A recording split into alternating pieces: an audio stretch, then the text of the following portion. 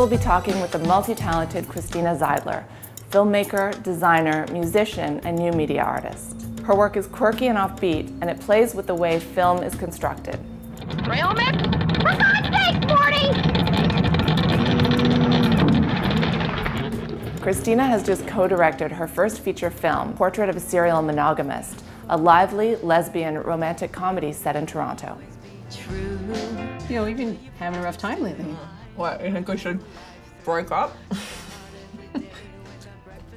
If you think that's best. Christina is the embodiment of an artist whose life and art come from the same place. She lives her artwork in pretty much everything she does and affects real change. I feel like art is a really powerful tool for social change. I feel like that's what artists have the power to do, is to vision things differently. I guess I had always related better to art that I encountered on the street rather than art that I encountered in a gallery. When I was going into galleries as a little kid, you couldn't even see the paintings. They're hung too high for kids. My father's an architect and my mom's an art consultant, so I was definitely in the world of art. And I feel like some of the most radical acts that I've made are as an entrepreneur, to take those lessons that I learned as an artist, activist, a feminist, and to make my business reflect those values.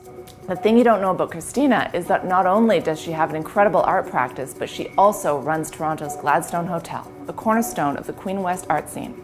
Can you talk a little bit about the Gladstone Hotel and how some of the programs bring in the Toronto artistic community?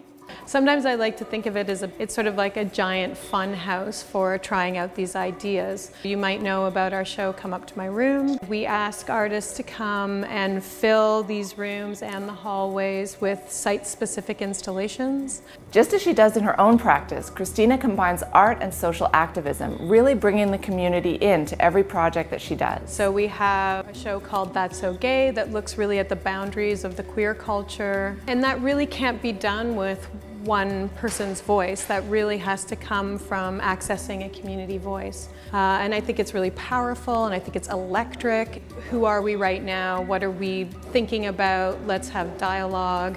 Well, I certainly feel in the Toronto art community that there is a real feeling that of a community space, you know, a place where people can come and feel comfortable and feel welcoming. Do you feel like there's a trend towards inclusivity and community building that sort of permeates the art world today?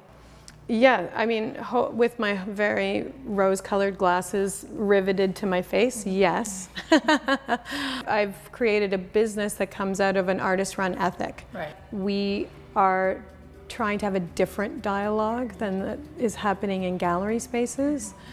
And in fact, sometimes we're the ones who are able to have more candid conversations about problematic things, about race, gender, sexuality, about gentrification, about urbanism.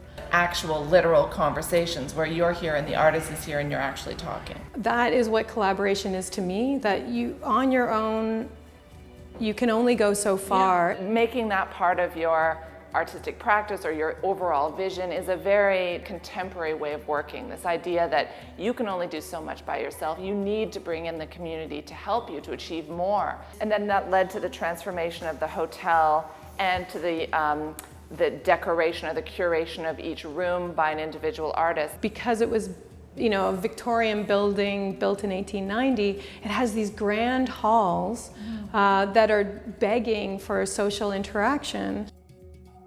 So some people might wonder, is the social part of what Christina does art? And I would say that yes, it is. I think that art these days is broader than just someone sitting in a studio with a paintbrush, but it's really getting out there and engaging people and bringing them in to work on things with you, together with you, and that's what Christina does, and that's what she's very successful at. I admire how Christina is focused in on a social activism and a community building aspect to her career. She's not doing it because it's the trendy thing to do. Her art is an embodiment of who she is.